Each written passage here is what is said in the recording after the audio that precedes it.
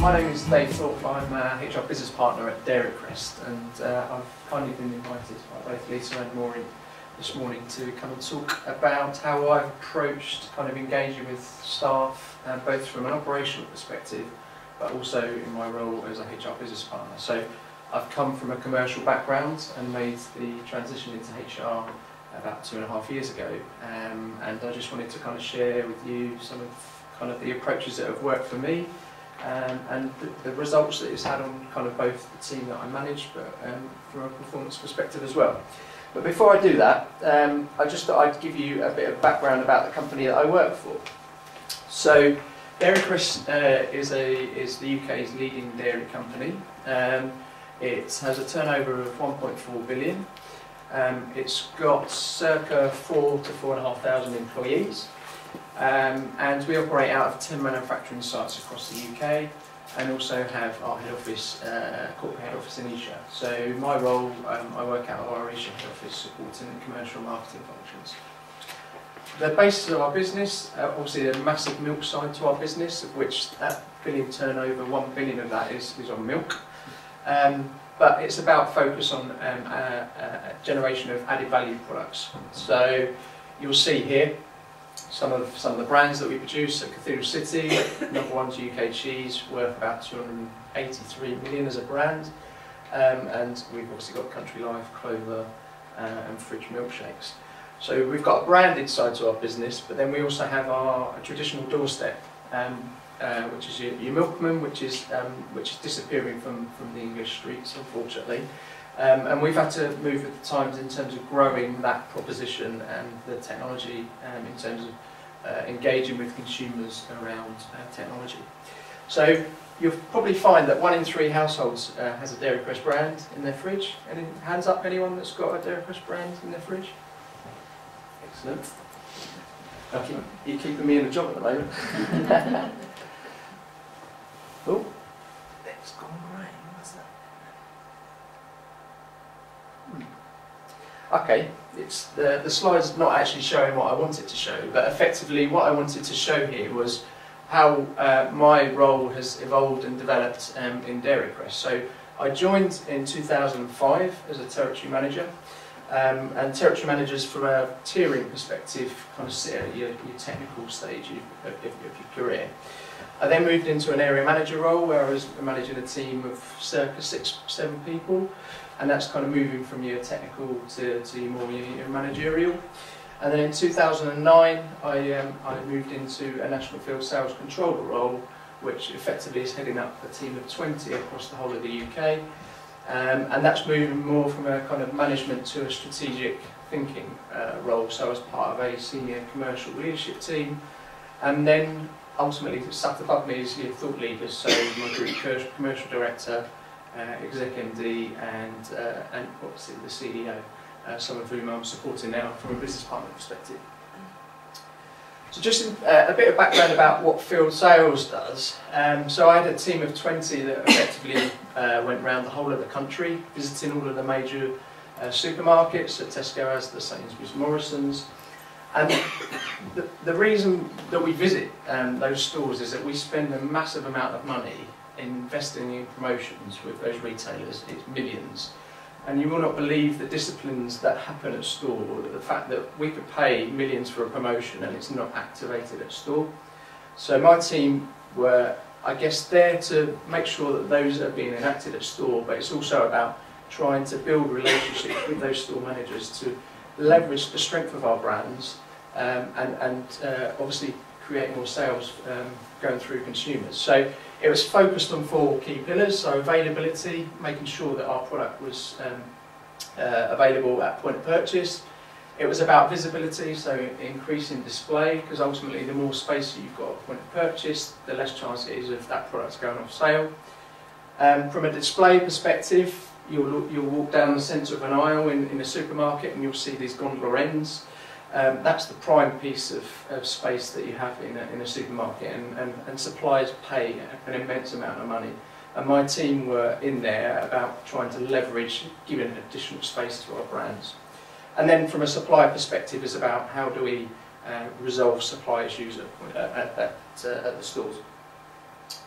So what I wanted to do was just kind of give you a bit of background as to how I've been managed and how it's impacted my approach both as a manager but also given me a really good backdrop to moving into HR. So when I joined the company, we were a team of 6. We had a national field sales manager who had come from a management background, hadn't necessarily worked at kind of a technical role and hadn't necessarily transitioned through different roles. And her style was very much JFDI tell, which in some respects had its benefits, but in others it didn't. And I found working for her both as a manager but also as a territory manager, I found it's quite difficult in terms of she was very hands-on, but she wouldn't give you any power or autonomy to be able to make decisions. And Maureen was talking earlier on about kind of management being able to have that autonomy to be able to make decisions. I found that when I moved to report to a different boss who gave me that space, it really did help me. From an empathy perspective, not much empathy. So this individual was very, very driven. Talking about kind of knowing your team and knowing their families. A lot of them had families, and obviously there's going to be times where it's going to be challenging in terms of juggling childcare. But this individual was kind of, I don't want to hear about that. You're here to do a job, and you're paid by this company, and I expect you to be here on time and do your hours. From an empowerment perspective, very little power. It was very much held at the top. And from a career perspective, well, I guess career wasn't even in the dictionary. It was all about performance, it was all about KPIs, it wasn't necessarily about training and development. And I guess that for me, as a territory manager, led to people exiting. So we had turnover, it was quite high towards the end when I was starting to move up into an area manager role. You start to get the disengagement, so people starting to kind of talk negatively, and particularly in a team that are regionally based, a lot of them were speaking over the phone, and that can be really difficult when you're constantly getting that negative chit chat, particularly in a role when you're working on your own. Obviously, from a performance perspective, we obviously had that peak, but then it started to drop off. And I think ultimately where we got to was kind of a fear culture. So people were almost at a point where they were almost fearful of asking for some holiday because they thought it was going to get turned down. So I guess that really resonated with me in terms of, I was not doing it right, in terms of how I've tried to approach management. So I guess one of the benefits that I found was having gone through the various tiers and understood the roles, I was able to kind of understand some of the frustrations that some of the team were having. And when I'm starting to kind of talk about engagement and talk about engagement action plans, it's about how do I look to try and address some of the things that they were talking about. But I found that going into the roles, respect, it's an important word, but it's not. It's earned. It's not just given. And I think the fact that people had seen that I'd progressed through various roles, it really did stand me in good stead in terms of gaining that respect. I think one of the important things that I found was putting myself in their shoes. So I found this particularly valuable in not only an operational manager's role, but also as a HR business partner, because you really get to a bit of an understanding as to kind of where they're coming from. And it's how you then start to manage that proactively. Listen, I think one of the most important tools that I've learned as a manager is always to listen to your employees. If you listen, you start to learn, and if you learn, you start to change. And I've found that that's been a very, very pivotal piece of skill, both as an operational manager, but also in a HR business partner perspective. And then setting a compelling future vision. So one of the first things I did was, when I came into a national field sales role, was to kind of set a bit of a 2-year vision as to where I wanted to take the team, what I wanted to do, and start to get that motivation tied into that, and it really worked for me. And then we've got celebrating success and approach to learning and development. So Celebrating success I found was a very, very important piece of encouraging my team to effectively go beyond what we were expecting them to do. And obviously talking about the pot of money that we had, we took our team away up to Warwickshire, and we had a day out where we were doing quad biking, archery, you name it. We were kind of doing kind of those kind of activities, and it was all about celebrating what we'd achieved over the year, but also enhancing and building that team ethic. And it's about giving people opportunity to learn about each other and what happens outside of work, learn about their families, and it really starts to kind of create a really good environment to work in. And then from an L&D perspective, I set up a number of different initiatives which I'll touch on in a bit, but L&D has always been quite close to my heart, and for me, in the roles that I've done, it's been important to see people develop. Oh, it's not doing it. So what this should have shown was, what I've done is I've taken 2 excerpts from our employee survey. So our employee survey is run every 18 months, and we use Connexa to administer that, and that's done across the total business. And what you should be seeing here is a split that effectively says Dairy Crest at a total corporate level, and then at food a functional level, and then commercial, which was the division that I worked in, and then ultimately field sales. And what it shows is, well, what it shows is the impact I think that my management style has had on my team. So you'll start to see from a favourability point of view, at the top we've got Dairy Crest with about 54% engagement. For 2 years on the trot, I'd gained 90% engagement against a backdrop of a UK norm of circa 67%. So it really worked for me, and I was very, very proud of those results, which unfortunately you can't see. So, how has my management style impacted the team? Well, motivation. I've worked with some really, really motivated people, and it's a delight to work with people that are really passionate about their job, want to do a good job, want to go that extra mile for you, and you do get that return of what you get, what you put in. And I feel that the way that I approach my management style gave me the return that ultimately I was looking for. We were continually improving, so it was all about how can we look to do things better, how can we look to evolve. One of the things that I did was we had a lot of moaning and groaning about the technology that we were using. So what I did was a benchmarking exercise that effectively went out and benchmarked what we had, which we've been using for 6-7 years, sought investment from the business of circa 150k, and got iPhones. Which in our business is like, wow, because we're very backwards when it comes to IT.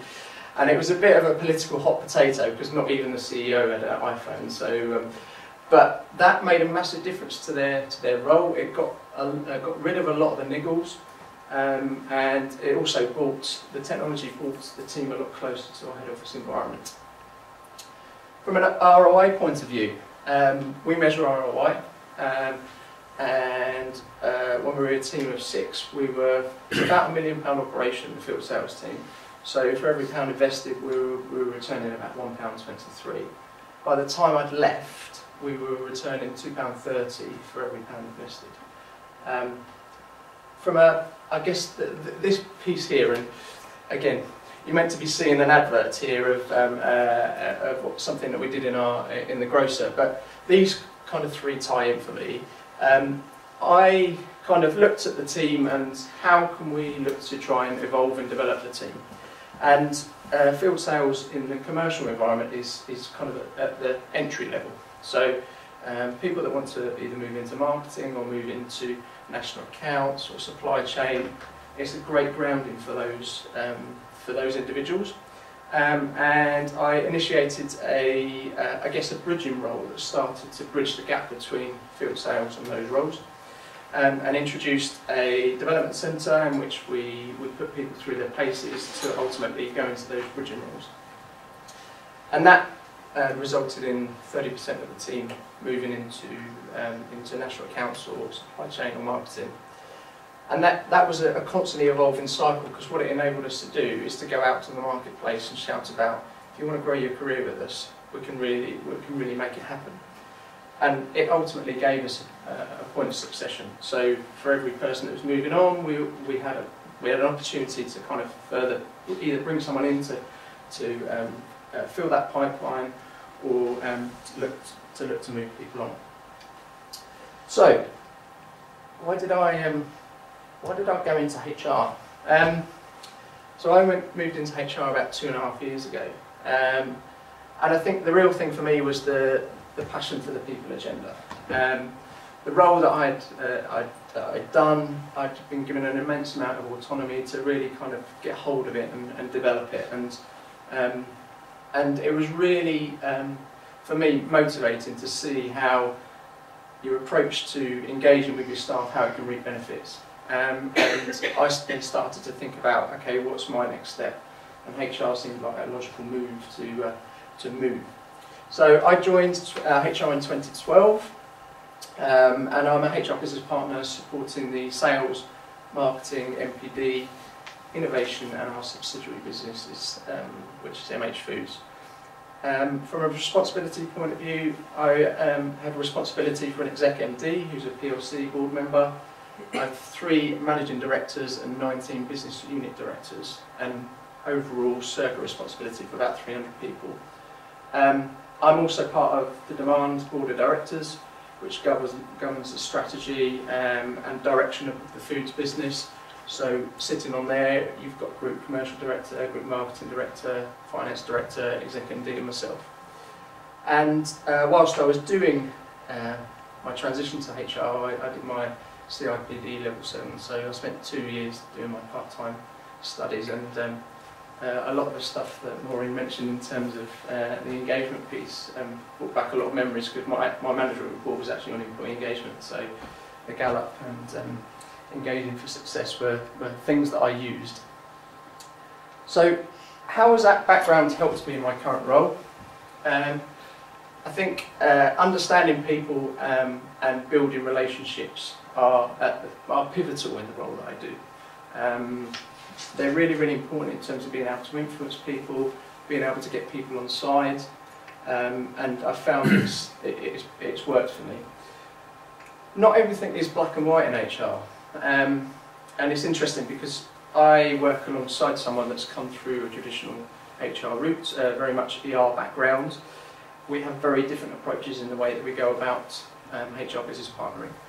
But I think one of the things that I see is she can approach things very much in a black and white way, and sometimes it's about understanding your stakeholder group, and it's about understanding how there are going to be those elements of grey and how you can ultimately navigate through to a win-win situation, particularly when you're looking at kind of employee relations and employment law.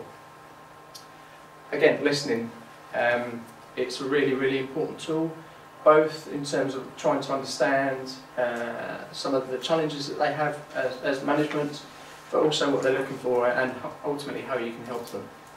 And again, put yourself in their shoes. I find that massively helps me in terms of trying to understand where they're coming from, because it now allows me to come up with solutions that ultimately help them. And speak their language. I think one of the things that's massively benefited me coming from a business background is understanding the broader business and understanding finance, understanding marketing, understanding sales, and being able to engage and talk their language. It's really helped me.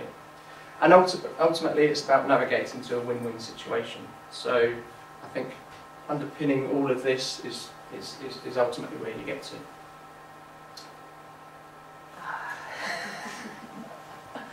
Okay, right, what, I guess, oh, it has got one.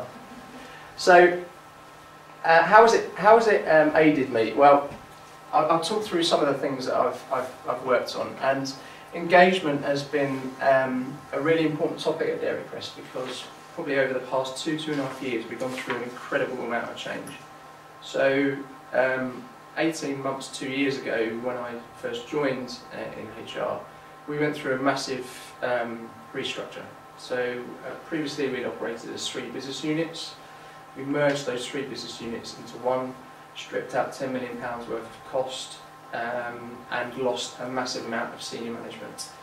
And one of my first roles was to effectively project manage that project. So a lot of the peers that I was working with on a senior commercial perspective, I was sat the other side of the fence telling them that they didn't have a job, which was an interesting dynamic, and it taught me a lot in terms of how you approach those situations, the whole empathy and being able to be respectful, professional, and ultimately if those individuals leave with a positive view on how they've been treated, then that's got to be a win-win. So that was the first thing. The second thing is actually that change has been continual. So we've had restructures since then, and actually in November of last year we announced that we're selling our dairies business to Miller Wiseman for £80 million. So that's going to mean effectively circa 3,000-4,000 people, 3,000 people tubing across ultimately to Miller Wiseman dairies. So I've been part of a project team that effectively, where we've merged 3 businesses into one, we're effectively now having to pull those apart and create 2 sustainable businesses. One is the residual dairy Crest business, the other one is the dairies business, which will ultimately tube across. It's been, from a cultural perspective, it's tough at the moment. We are losing talent, and we're finding that we haven't benchmarked our package out in the marketplace. So we're trying to attract people from, I guess, the top tier companies, but we just don't have the benefits package to be able to go with it. So we're finding that we're having to bring in a lot of interims. And the talent pool that we used to have has now disappeared. So it's a particularly challenging environment to work in at the moment. And from a HR perspective, I'm getting a lot of people kind of starting to think about, okay, what does my future look like? And both from an individual perspective, but also from a management perspective. Going back to metrics, one of the things that I did at our MH Foods business was set up. It was a family bought business, and we bought it into a more of a corporate setup. And it's a manufacturing environment, and it's about how do we align the site to deliver against the objectives. So we effectively set up a bonus scheme that was linked to four areas. So cost, health and safety, service and quality, and then effectively for office staff we had personal objectives and profits. And that business, when we bought it for £13 million, it had about profits of about £1 million. It's now, as a brand, it's worth about 50 million, and we're turning over profit-wise about 4 or 5 million quid. And that has had a fundamental impact in terms of the way that both management and staff have approached the business. And then I guess I finally leave you on the kind of the career pathing. So one of the things that it's been really close to my heart, and that's because I guess I've progressed through various roles, is about how do you develop your career. I'm the first person in the business that's transferred across from commercial into HR. It's almost unheard of. A lot of people kind of thought, why is he doing that? But actually it's taught me a massive amount, and having a breadth of skill and knowledge has really, really helped me. So one of the things that I looked to set up we call it Demands, which is sales and marketing, was a demand career portal. And effectively it was a one-stop shop for individuals as they're going into their annual PDR discussion, that they can start to think about, okay, where am I at in my career at the moment? What I'm looking to move to? What are the competencies that underpin that? And where are my gaps? And then ultimately, what does that look like from an end game perspective? So it's not necessarily about going up the ladder all the time. It's about making those sideways moves to broaden your skill set and ultimately help you get to where you want to get to. And that was rolled out on the back of some employee engagement feedback. From an action plan point of view, people wanted to know more about how they could develop their careers with Dairy Crest, and how could the L&D provision that we have in place really help that.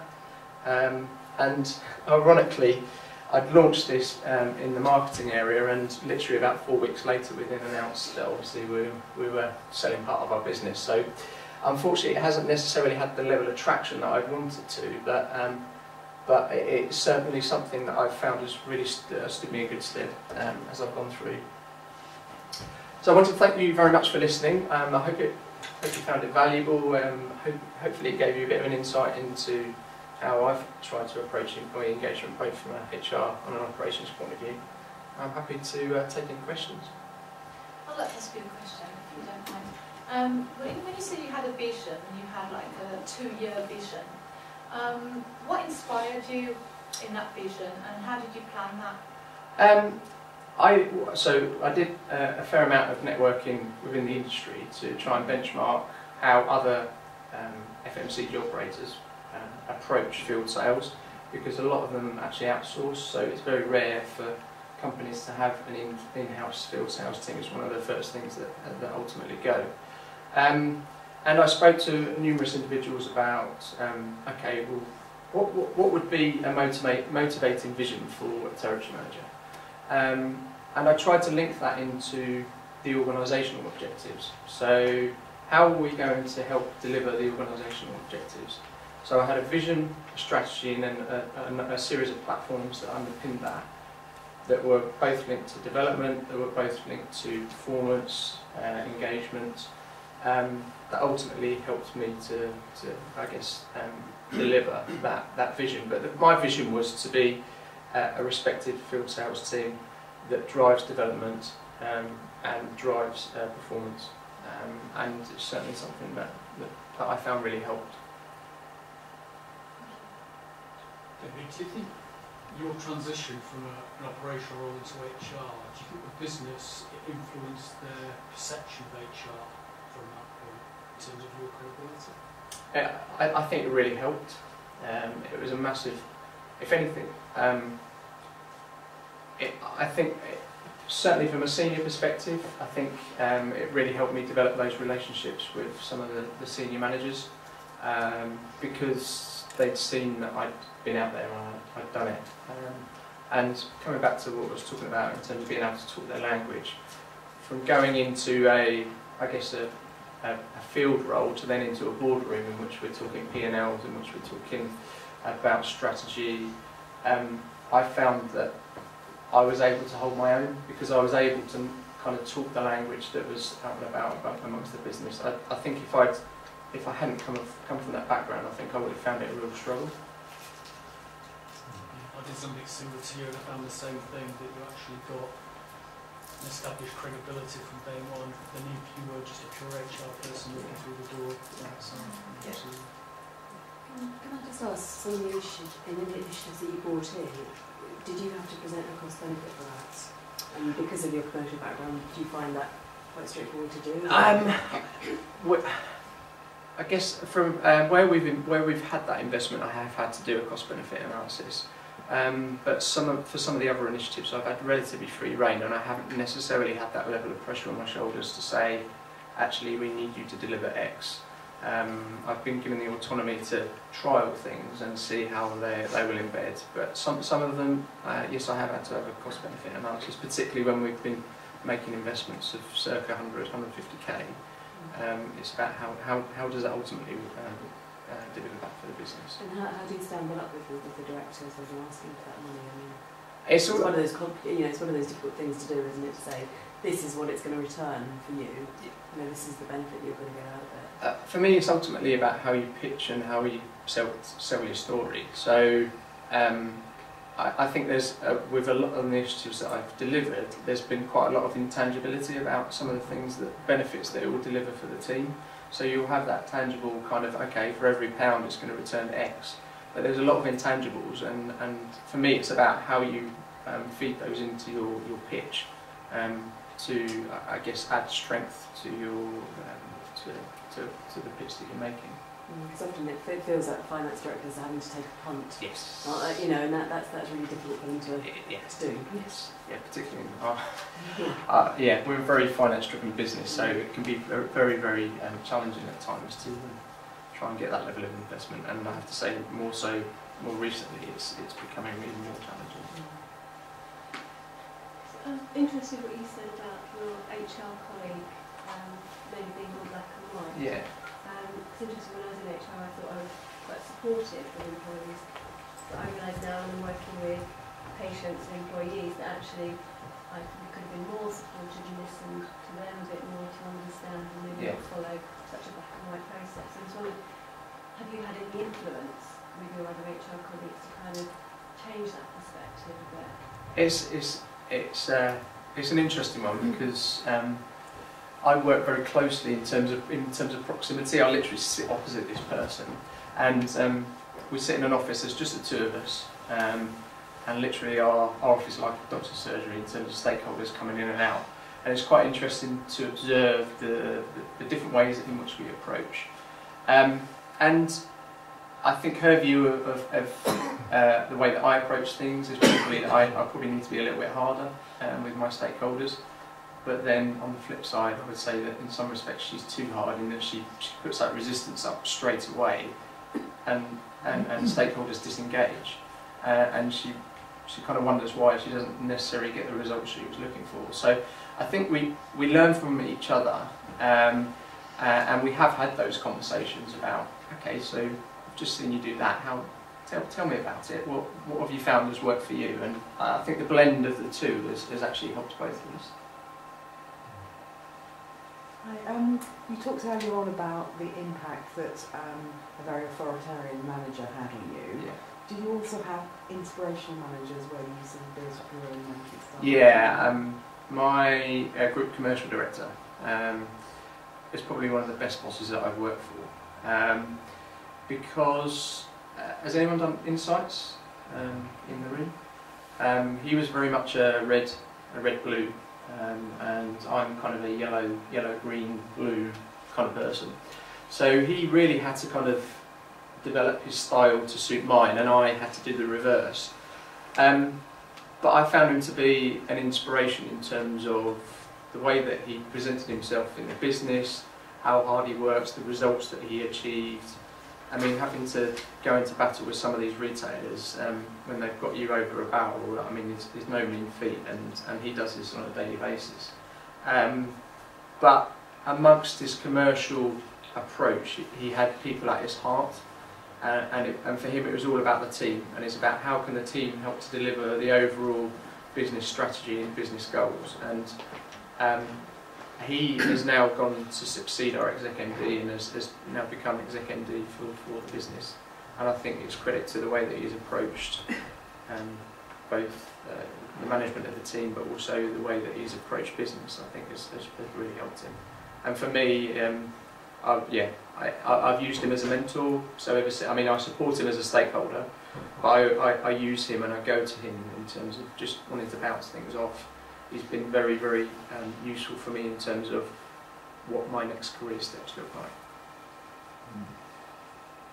I really like this quad biking idea.